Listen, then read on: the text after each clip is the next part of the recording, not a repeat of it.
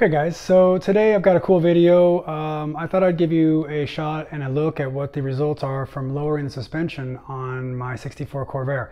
Last week I decided to go ahead and cut some coils out of this thing to give it a kind of a new look. Kind of needed new coils anyway, and new springs anyway, so I thought it'd be kind of fun to go ahead and try to lower it a little bit, and if it didn't work out I would just buy new springs anyway and there was nothing really to lose. But I think it turned out pretty good. So basically what I ended up doing was pulling one ring or one coil out of the rear of the car and two coils out of the front of the car. Now I started with one coil in the front and one coil in the rear, but it was kind of sagging in the back a little bit. It didn't really drop it very much in the front. The top of the last coil is kind of flattened to give you a nice seating in the saddle, and so when you cut that first coil it doesn't really give you a lot of drop.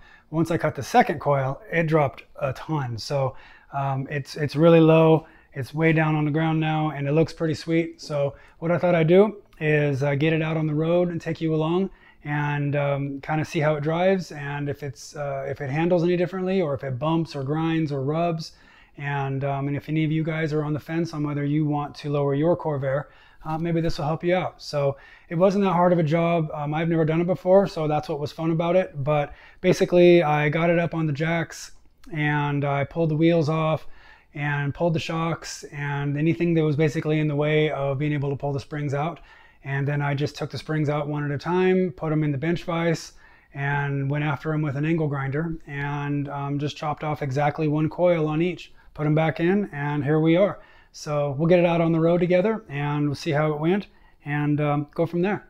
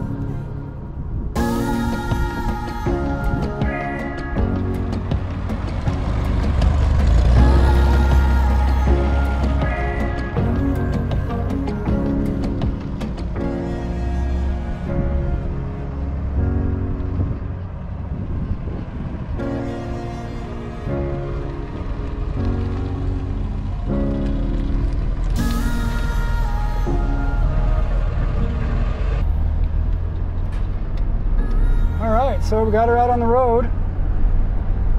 Definitely a different sensation. It's definitely lower to the ground. I kind of feel like I could reach out and touch the asphalt. It's pretty cool. Definitely looks cooler. It's a little bumpier. It's not as bad as I thought it would be though. I mean, like there's some manholes right there, and I thought it was just gonna jar us, but it's not that bad. And as far as handling goes, man, it almost feels like it's better. Maybe it doesn't have as much top heavy swing. It's lower to the ground. I guess that would make sense.